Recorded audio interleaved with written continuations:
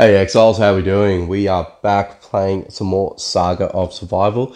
Hope you guys are well. Hope you guys are doing fine. Hopefully you guys are enjoying your current XP challenge, which is what we're currently in at the moment. So today I'm going to go ahead and start helping my clan out because I haven't started yet. I sort of wanted to wait and make this video so I can do it along with you guys that are watching me at the moment. So what we're going to do is we're going to get right into it, and I'm just going to start off by breaking this guy down.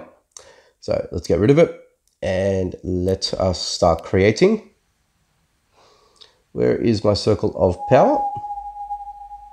So as I've said from time to time again and numerous times over, guys, this is, if not the best option for you guys to utilize the challenge here. So breaking it down and building it back up again, and the amount of XP that you get from it. So it's about 4,500 experience points here. Oops. To up for grabs. So you guys are essentially going to miss out on this one here. Let's just fix that up. Very good. Okay.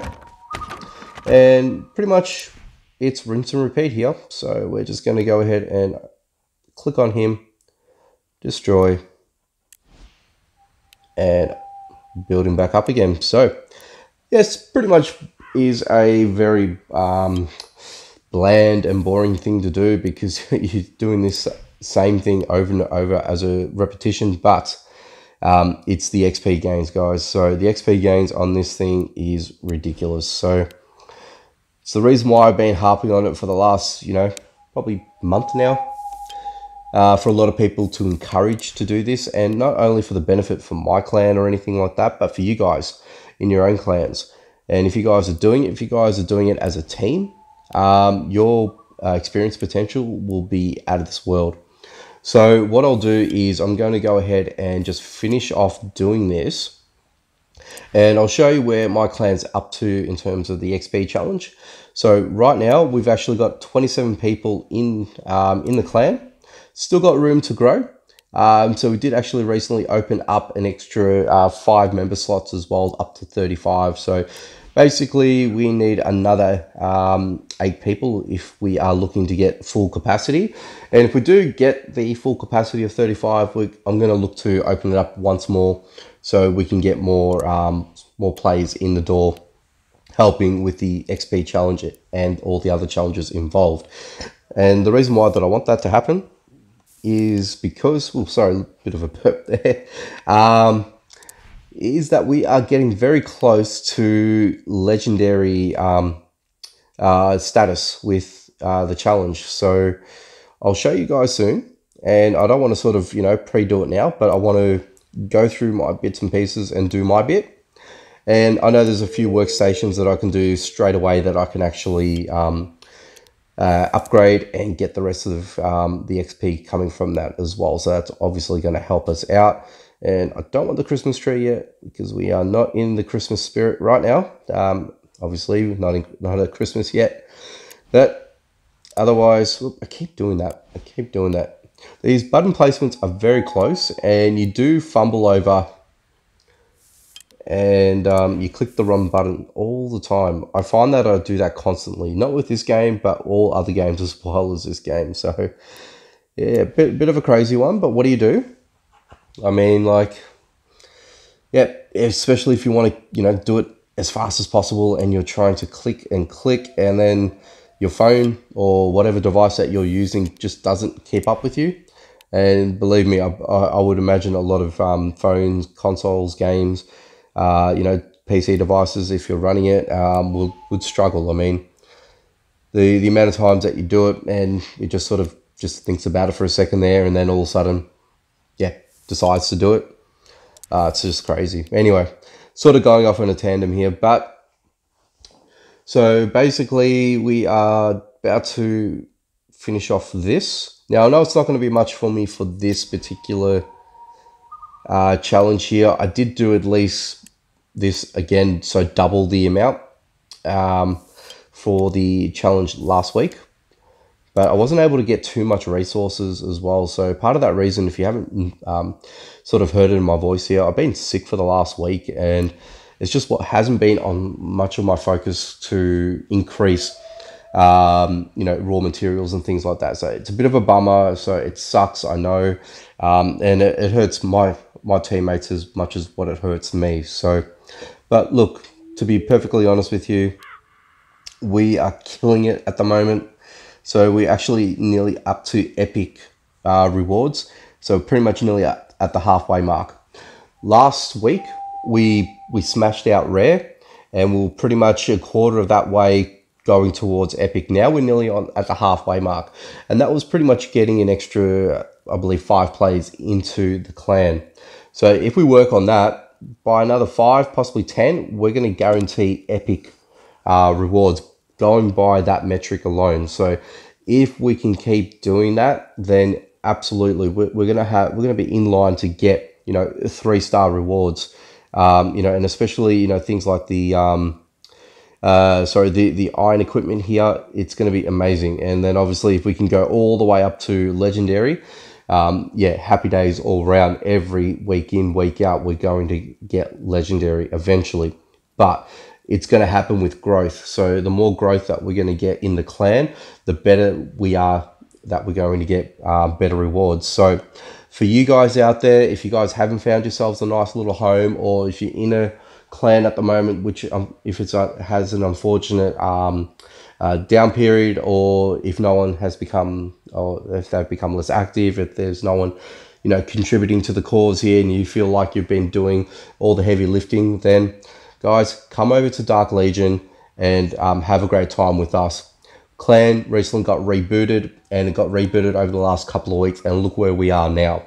Okay, in a short period of time, you know, we've been able to go from 0 to 100 very, very quickly. So it's been amazing. So it's not just myself that's been doing this, it's the guys. So the guys are the true champions of this. So if we take a look at what we've done so far, as we can see, a lot of people have contributed to the cause, and quite comprehensively. So I'm wrapped for everyone that's been doing this so far.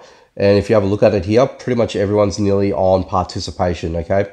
So it looks like we've just got maybe 1.5 people that need to participate, but that's pretty much everyone on board, have already got the minimum requirement of 5,500.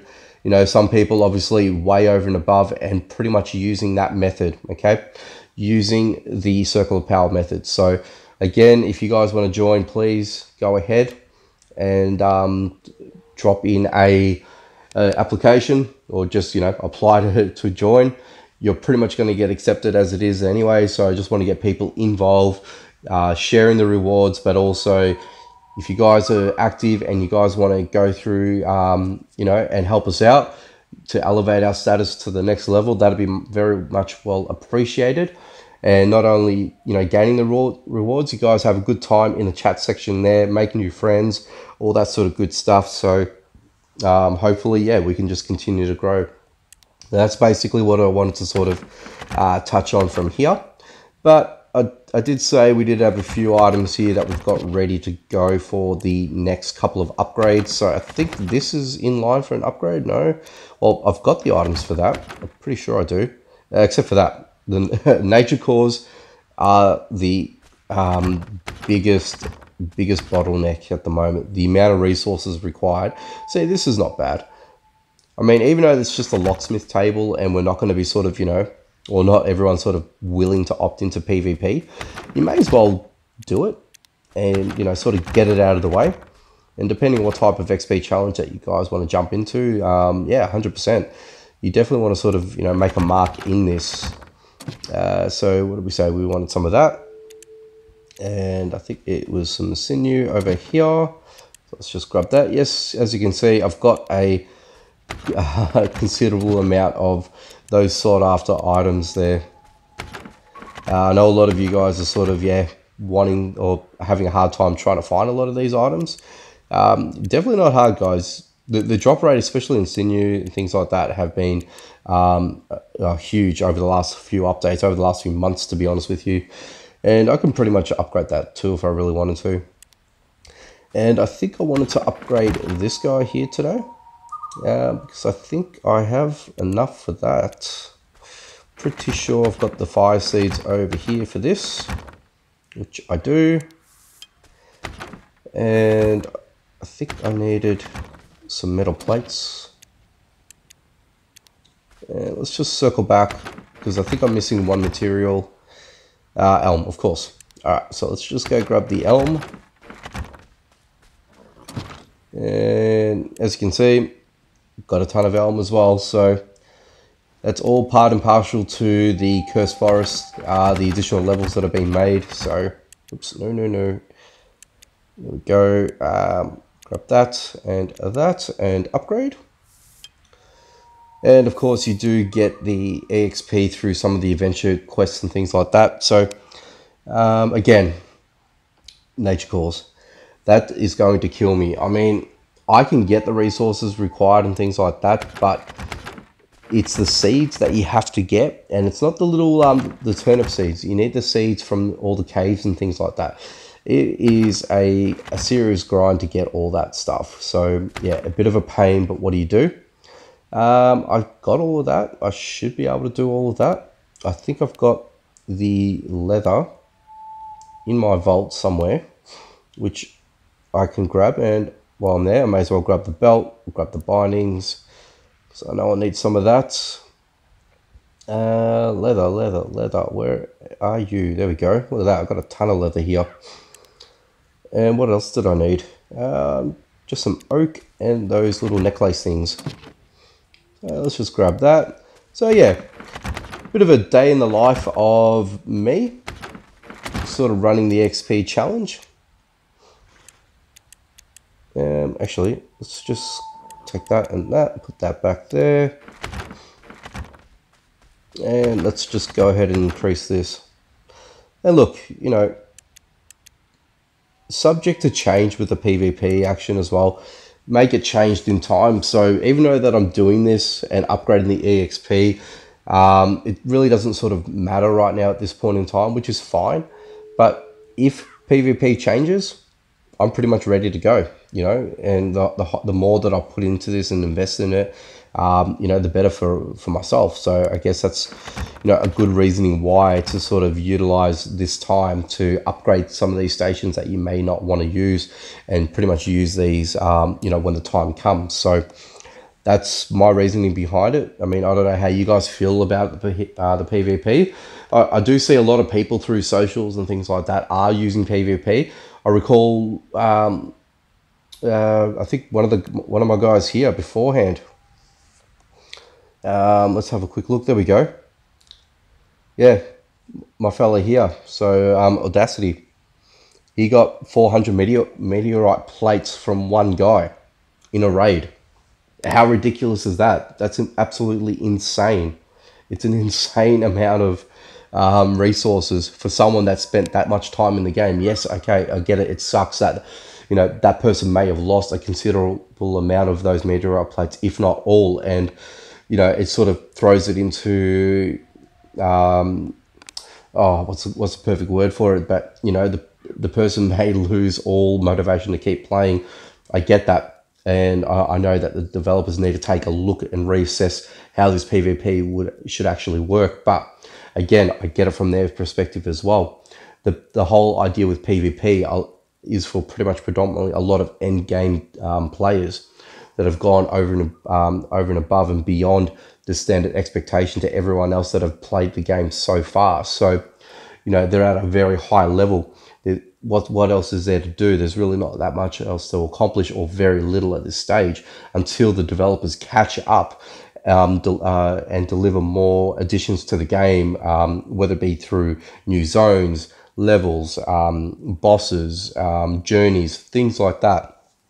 You know, we talk about this all the time. So, you know, just to sort of, you know, put that back into perspective, of 400 meteorite plates, that's a serious amount of game time. I mean, to the point where this is your only game that you're playing, period. You can't really play any other game and get that amount of meteorite.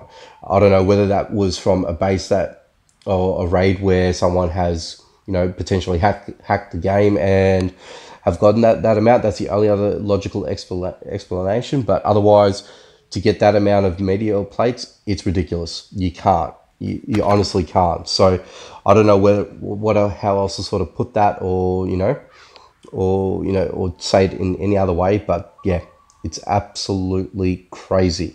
But good on my good on you, my mate. That got all of that valuable resources. Now the question is, can you survive for the next 7 days? If you're looking to turn off PvP and utilize that meteorite plate to upgrade your base to the next level, because when you look at it, that's what you need to upgrade your walls and floors and doors and things like that. So you're going to need a 20 meteorite plate and 10 stone slab. I mean, the stone slabs aren't cheap to make either. So let's go ahead and look at that real quick. So you're going to need 4 stone block. Okay, so that basically represents 80 stone into the did I calculate that right? Yeah, about 80 stone. Yeah, no, what am I saying? 80 stone. You need 40 stone to make one. Oh no, I am right. I'm thinking about a stack of 20. So yeah, so you need a lot of stone. Just putting it out there. Oak plank and the rune of power. The rune of power is what's going to kill you. The planks, the stone blocks are not going to be too much of a problem, but if you want to try and make yourself the rune of power there, you need the amulet of power. I can't even talk today. Steel bar, rune mold, and oil. The molds, the oil, not a problem. The amulet of power, this is going to vary on people's mileage of the game. I mean, for example, I have 47 of these things. Now that's just purely finding them in zones. I've always kept them. I've never deleted them or anything like that. But if you want to craft that thing, you can't even craft it because there's no captured soul in game. And if there was that captured soul in game, you're gonna have to start killing bone breakers and other high level bosses to get the corrupt essence required. Yeah, which is absolutely insane. And then you've got the empty amulet. Piece of, well, I'm calling it jewelry at this stage. So, and then to craft that, then you need level 9 of the craftsman table to do just that. And then you need the old artifact, mysterious necklace, and the broken staff. All these have to be found in zones. So yeah, it does get quite expensive. I get that. So this is what I'm trying to say. If you guys are involved in PvP, I mean, obviously the way that you guys got to do it, and be careful about how you keep your items and things like that safe and secure. Yeah, that's got to be one way of doing it. I mean, look, to be honest with you, the only thing that I see as, a kind of a silver lining for now, really not much so, because you have to spend the tokens for it, is the recovery system. So when you go into the recovery system and recover your items via the tokens up top there, basically everything gets put right back into your vault. So, some of the items that I managed to reclaim back. So in my initial one, I mean, the energy potion, energy doesn't matter in the game, but I wanted it back just for the sake of having it as a little, like a little trophy, I guess. But things like the gold ore, the gold bars, which are pretty hard to come by. Even my own meteorite ores and the meteorite bar, the Marian ore, I had to get those back. No ifs or buts. I had to get those back as soon as possible. So they're the harder items for me to take. But if there's some sort of option that we can have in the system where we can either, transfer some of these goods over to the vault system via token exchange or something like that, instead of going through the whole recovery side of things prior to a battle or at any time, that'd be very helpful. Otherwise, I've been saying it before, and I'm going to say it again, if we can get some sort of, unpenetrable, chest, like an underground storage unit that's safe from raids or immune from raids or things like that, I think that there is probably going to be the most logical option to sort of go under or take that on. I would rather that than anything else, and I think that will make the whole rating system a little bit more attractive to do so. I would think that the developers have already thought about this idea. Don't get me wrong, I mean, it has to have come up, ever since they were developing rating in the first place to, obviously implementing it. So, with that being said, if they do that, people are going to start raiding more. So what will happen when people start raiding more? Then eventually it's going to come down to one or two things. Number one, it's going to be absolute chaos in its current state, where we can't sort of log into on a daily basis without being raided, kind of thing. Or number two is that we're going to do it so much it's going to become that saturated that people are going to stop playing it or doing raiding, and then obviously interest in the game sort of drops off. So that's my thought process on it, but I want to hear it from you guys. So let me know down in the comment section about the whole rating thing. I know we've been talking about it for the longest time, but because we sort of went off on a tandem there and talked about everything else regarding doing, pretty much came from the fact that I was upgrading the locksmith table. So yeah, do apologize guys, but that's the end of that rant. I'm going to stop talking about it today. But guys, again, as I said, I want to keep getting more players into Dark Legion as much as possible. You can see, as we said before, a lot of high-level players here. Well, not so much high-level players, but people that are committed to the cause here to increase their experience and pretty much put the time and effort in to get those decent rewards. So hopefully, we see you guys in there yourselves, and hopefully, you guys can be a part of that. Anyway, I'm going to leave it here. That's all the time I've got here for today. Thank you so much for stopping by and checking out the video. If you guys could hit the like button, do that for me. That'll really help me out a lot. Comment down below. Let me know what you're doing with everything in regards to your clan and what your challenges are looking like at the moment. But also, if you guys are new to the channel, make sure you hit the subscribe button and notification bell so you don't miss out on any future videos. Anyway, guys, take it easy. I'm going to catch you next time.